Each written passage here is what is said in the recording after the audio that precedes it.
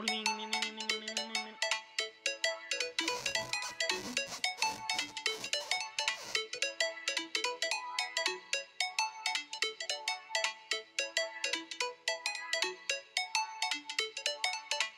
up, everybody? This is I Try Drawing, and today I'm going to be drawing Sombra from Overwatch, the new character everybody's going crazy about.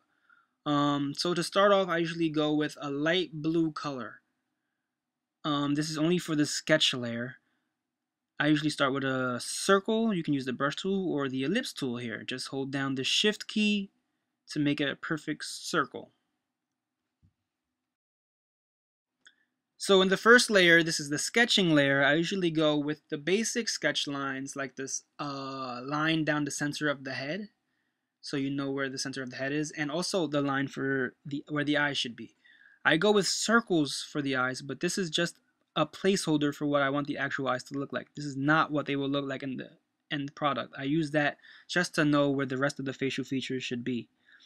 And I start a new layer, and I go with a darker blue, and I do in detail what I want the eyes to look like, and other details such as the technology she has in her head and things like that.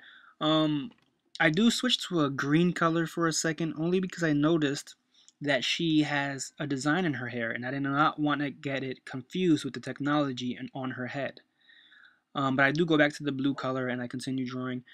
I would like to stress that you should use references. Some people don't like using references. They say it's cheating, but it's not cheating.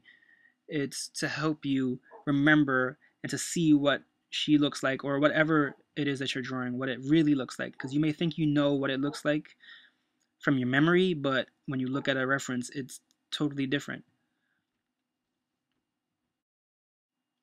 I do go back to my sketch layer and add more sketch lines because I want to draw her body. Originally, I only wanted to draw her head, but I changed my mind.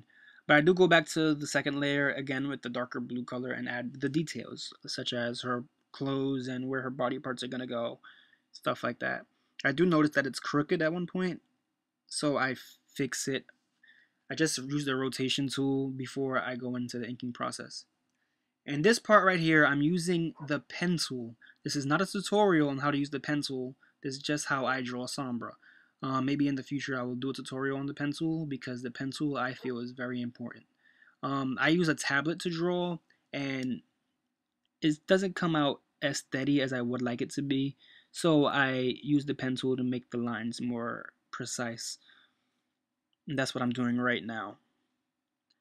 Basically, I just go over everything I did with the pen tool, and I do not trace over the sketch marks that I've did. You do not want to see that in the final. You just want to see the outlines. You don't want to see all the preparing you did with all the sketching.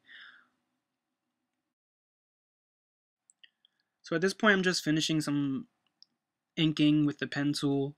I noticed I was missing some elements to her when I looked at the reference I had. This is why I feel like references are important.